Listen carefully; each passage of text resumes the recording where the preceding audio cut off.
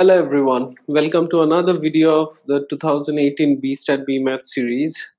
And here in this video we'll be discussing problem number 7. And here you go with the seventh problem, which says that you have ABC to be three natural numbers such that a square plus b square is equals to c square and c minus b is equals to 1 given. So the first part you have proved that a is odd, second part b is divisible by 4, and the third part a to the power b plus b to the power a is divisible by c.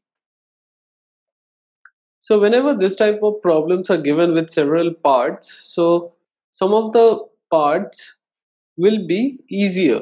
So as you can see that the first part here says that a is odd. So let's try to prove that.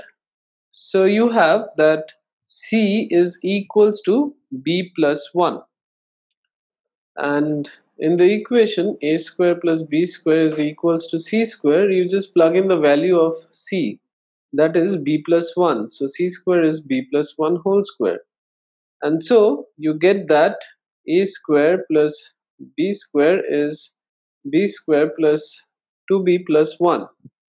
And now this b square gets cancelled out, and you get that a square is equals to 2b plus 1, and this implies that a square is odd, and which implies that a is odd.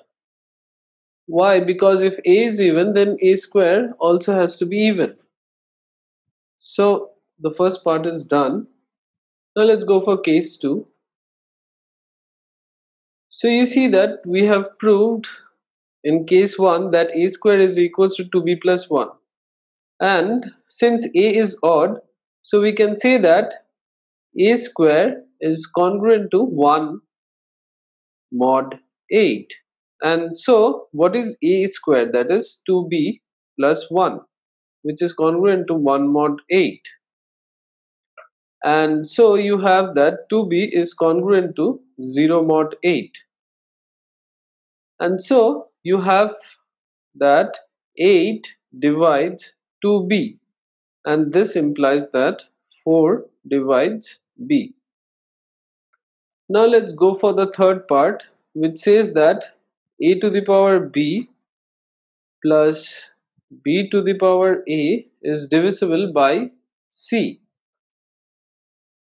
So if we need to show this, we have to first identify the relations between a and b so that we can use congruency and see that when c divides this things, what are the remainders. So the relation that has been given to us, that is c minus b is equals to 1. So let's use it, and from there I get that b is equals to c minus 1. And so a to the power b plus, now replacing b by c minus 1, so here we have c minus 1 whole to the power a. And now remember that a is an odd number. We have proved it in the first part. And so a to the power b plus b to the power a, which is equals to a to the power b plus c minus 1 whole to the power a, and this is congruent to a to the power b plus minus 1 whole to the power a mod c, and this is congruent to a to the power b minus 1 mod c, as a is odd. And now it remains to show that a to the power b minus 1 is divisible by c. So now you remember that b is divisible by 4. So let b be equals to 4 times some m, where m belongs to the natural numbers. And now replacing b by 4m, so we have a to the power 4m minus 1, which we have to show that this is divisible by c. And so I have a square whole to the power 2m minus 1.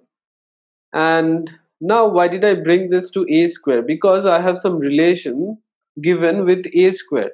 which is nothing but a square plus b square is equals to c square.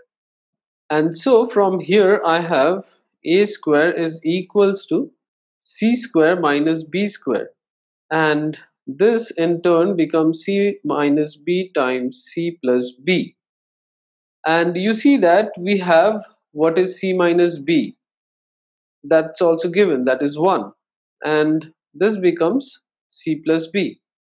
And again replacing b by c minus 1, so we have this to be equals to 2c minus 1.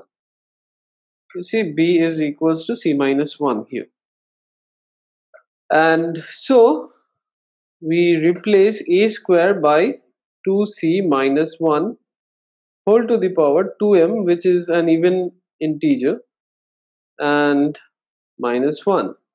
Now this is congruent to minus 1 whole to the power 2m minus 1 mod c. And you see that since we have 2m to be even, so this becomes congruent to 1 minus 1, that is 0 mod c.